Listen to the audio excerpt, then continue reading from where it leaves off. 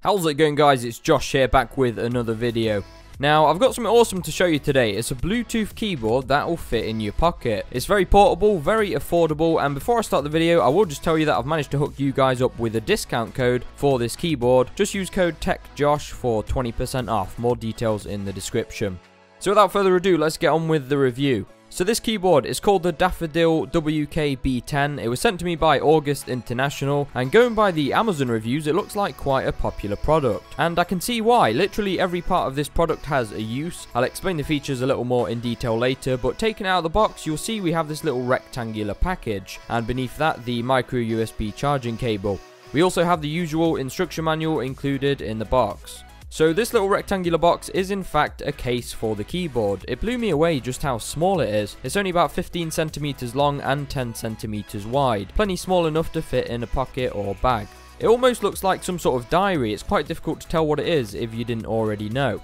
The case is a nice material. It's basically faux leather, and it has this little flap that contains a magnet to hold the case shut. If we lift it up and open the case, we find the actual keyboard, although it feels more like we're unpacking a Nintendo DS. Now, as I mentioned, everything here has a use. For example, this case is also a stand for your phone or tablet, and it works very well.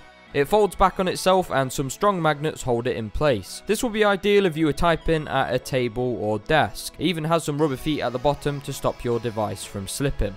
Let's take a look at the keyboard now. So to use the keyboard, you simply unfold these two wings. There's no latch or anything, they're just on springs. Opening it also turns the keyboard on, while closing it turns it off to save energy. It's a fantastic design, and I like the mechanism. When it is open, you can barely see the joins. They're pretty seamless, although obviously we have these hinges present.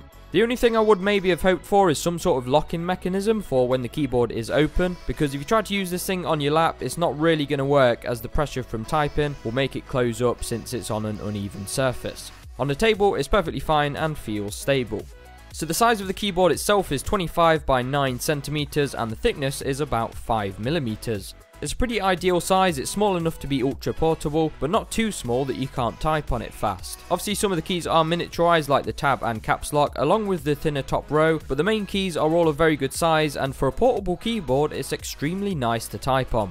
To charge it, you simply connect the included USB cable to the micro USB port on the rear of the keyboard, and wait until the red charging indicator turns off. This takes around 2 hours. The battery life on this thing is pretty insane. It's stated to be 80 hours, and while I've not used it for that length of time, I can believe that figure. A lot of Bluetooth devices nowadays just seem to have ridiculously long battery life. Talking of the Bluetooth, let me show you how to connect it. So once it's open, hold FN and click the C key with the Bluetooth label on it. The LED indicator will then flash blue, and then you'll be able to connect to it from your device. It shows up as WKB10. I had no problems connecting, and also no dropouts in the whole time I've been testing it, which is good. It's Bluetooth 3.0, which means it's a fast connection, and I've not noticed any lag whatsoever when using it with any devices. Now, it has actually got different system configurations for different devices, depending on what you're using it with. If you're using it with Android, you'll press FN and the Q key. If it's Windows, it will be the W key, etc. This essentially just changes what certain function buttons do. For example, if it's set to Windows, FN+4 will be F4, whereas when it's on the Android setting, FN+4 will be paste. You get the idea. They're all listed in the instructions should you need to know the rest, and the instruction booklet itself has been written very clearly and in proper English.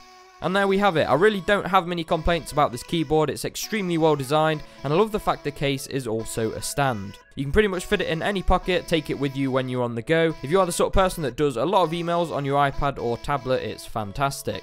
If you do want to pick it up, as I mentioned earlier, I have got a 20% off code for you guys in the description. I hope you all have a good week, and I'll catch you all in the next one.